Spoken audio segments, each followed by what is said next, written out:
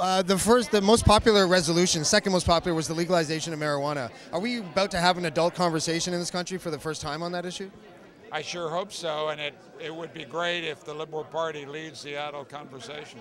Absolutely. And before I know you're pressed for time, are we ever going to find a way to crack that armor of apathy among young voters and have them vote in higher numbers? Well, notice that 30% of the delegates are young.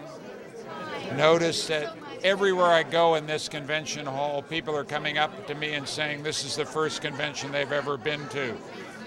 Notice also that we're the only party with this tremendous social network outreach.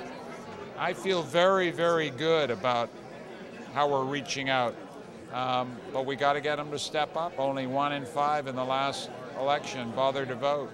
And that'll kill our democracy unless we fix it. This is much bigger than just the Liberal Party. This is about our country.